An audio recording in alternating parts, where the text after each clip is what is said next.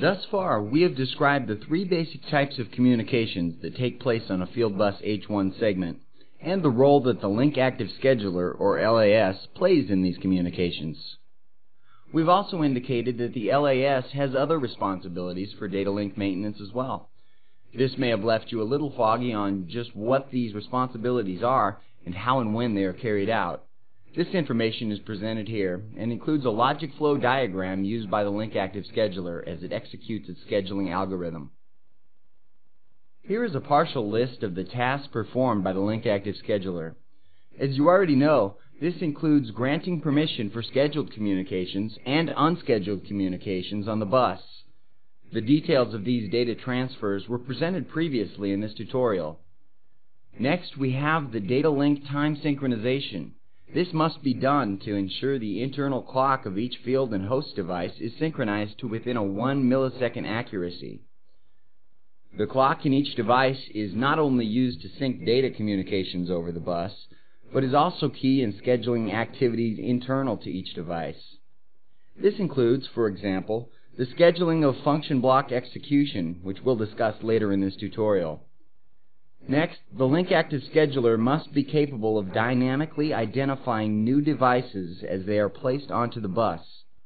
Once a new device is identified, a configuration tool can be used for automatic address assignment and control configuration. This is done without hardware dipswitch or jumper settings. All hardware and software settings are made over the bus using client-server type data communications. Thus, we have a true plug-and-play type operation. So let's take a look at how the LAS determines what is done on the bus and when.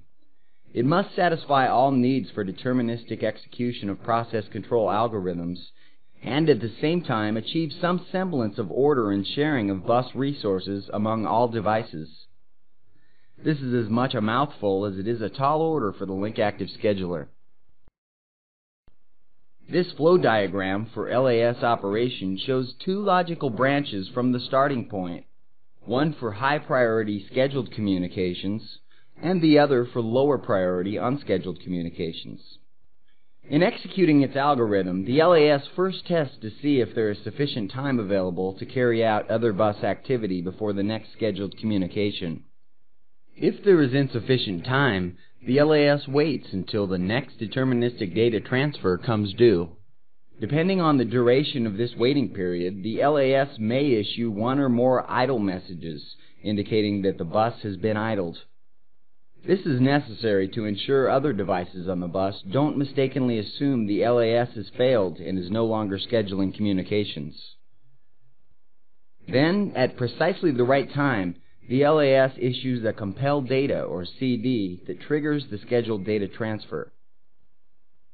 The algorithm then repeats again from the starting point. When time is available for other activity before the next scheduled communication, the LAS will accommodate one of three different communications. These include passing the token with a PT message granting a device permission for unscheduled communications, issuing a time distribution using the TD message to synchronize all data link clocks on the segment, or issuing what is called a probe node or PN message to determine if new devices have been added to the bus. This algorithm is repeated indefinitely so that all devices are given an equal opportunity for bus access. In subsequent slides, we'll discuss some details regarding the time distribution and probe node messages. We'll also briefly discuss how the Link Active Scheduler is made redundant.